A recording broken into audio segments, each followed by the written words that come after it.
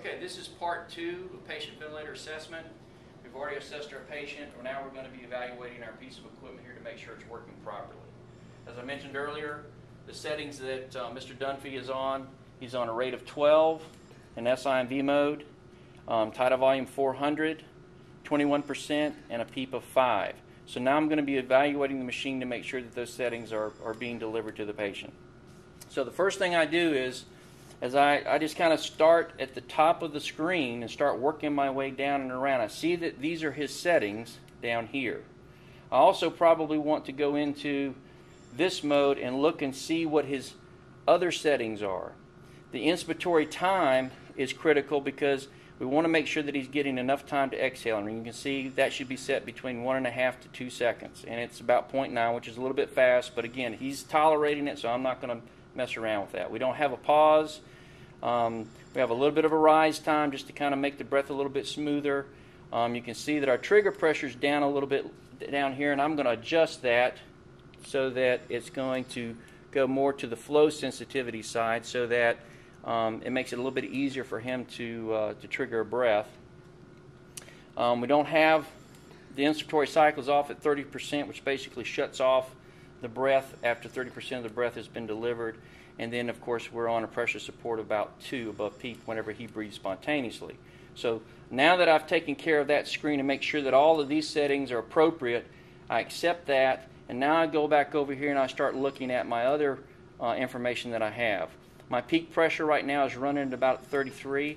Again, that's one of the reasons why it's important to assess your patient at the beginning, is because if he needs to be suctioned, you want to do that first before you start taking these pressure readings. All right, we're at a Peep of 5. That's what's being measured. All of these things over here are what's being measured. My respiratory rate is 12. That's what's being measured. My FiO2 is at 21%, being measured at that.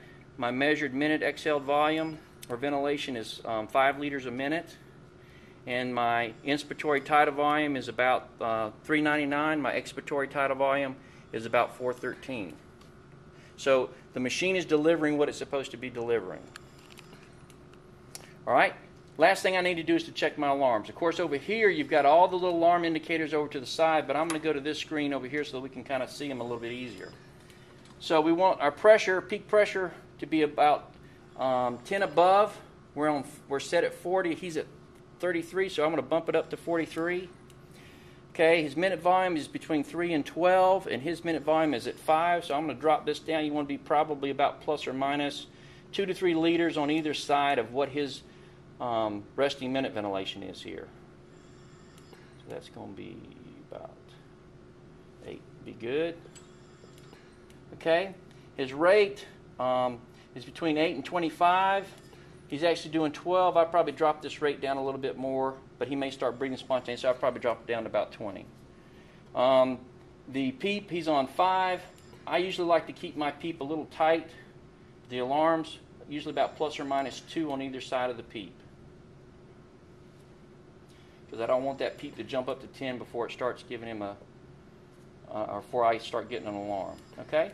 So now I've got all my alarms are set. The last thing I want to do is I want to double check with my patient. Mr. Dunphy, how are you feeling? You feel like you're still getting enough air and everything?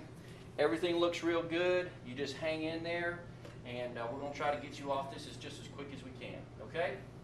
All right. Well, I'll be back probably in a couple hours to check on you. See ya. Come over here.